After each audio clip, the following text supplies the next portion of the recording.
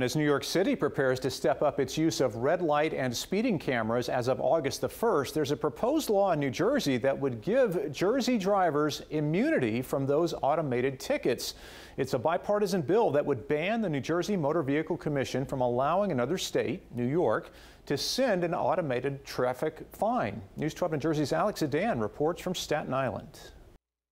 They are garbage. They are nothing but government-sanctioned theft in the name of protecting our children. It ain't protecting our children. They are not enhancing safety. Jersey residents may soon be able to get off scot-free from automated tickets doled out by the growing number of speed and red light cameras in the 5 boroughs, thanks to a new law moving forward in Trenton. I'm on Huguenot Avenue in Staten Island, approaching one of the speed cameras. If I was speeding, which I'm not, it would pick up my license plate. Once the camera has an image of the license plate, it can be used to find out information on the driver and send him or her a ticket. And that's what the Jersey politicians want to stop from happening. You wouldn't even get the ticket. They wouldn't even know who to issue it to. Doesn't it essentially give New Jersey drivers diplomatic immunity to drive however they want in New York City?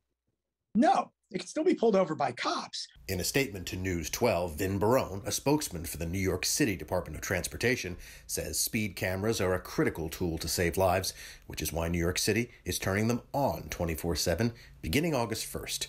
We are aware of the New Jersey Senate bill, and we have serious concerns about its effect on safety should it become law. For his claim to be true, New Jersey would have to be the fatality capital of the country because we ban speed and red light cameras. We are not. Vinny, I'm sorry, you're full of crap. What goes for New Jersey should go for Staten Island. Personally, I think it's unfair. It should be equal across the border. Residents of Staten Island who have to deal with the red light cameras and speed cameras on a regular basis were not happy with the idea of Jersey drivers skating on automated tickets. What do you think about that?